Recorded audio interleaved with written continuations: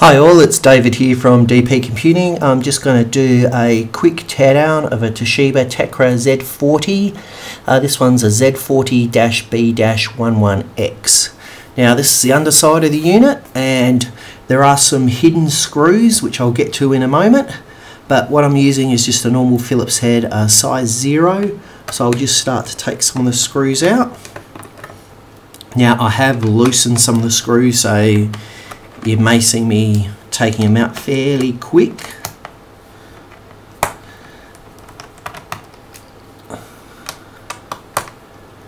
Now before you proceed, please take anti-static precautions and proceed at your own risk as well.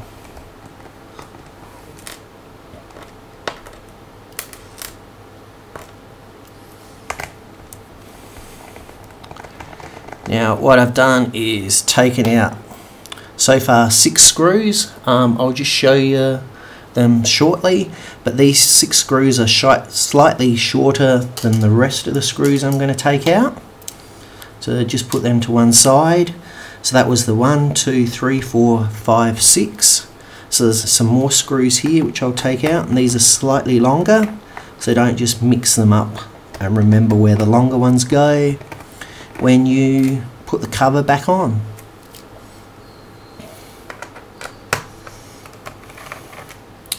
So that's another 3 screws I've taken out, and I'll just put them to the other side, and you'll see these are the first of the 6 screws which are slightly shorter than the others. So there you go.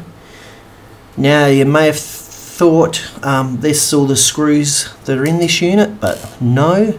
There's actually 1 hidden under the grommet here and 2 under the grommets there. So just get a small flathead screwdriver or a little knife and just prise them off. So that. There we go. And this one. And there is some of these rubber feet or grommets at the other end of the unit up the top here, but they don't have any screws underneath. So these screws are the longer type as well.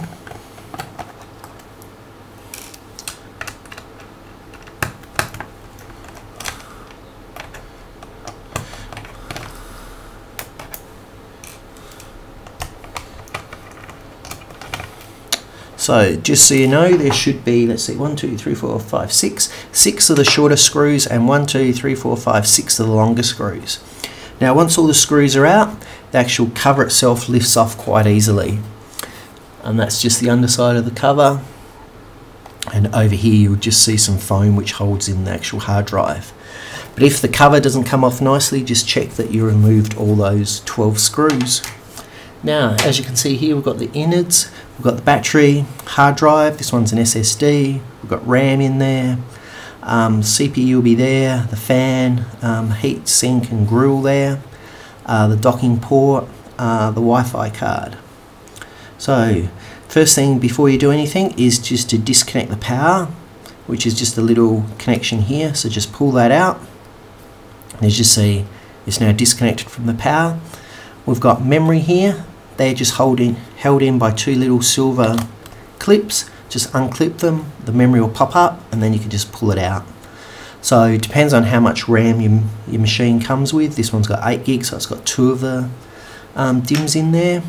But just for a 4 gig, you may just have 1. So if you want to upgrade it, you can just put the next some more RAM in slot B there. Now this is, let me see if it says it anywhere, it's a 4 gig DDR3L 1600 SODIMM 1.35 volt.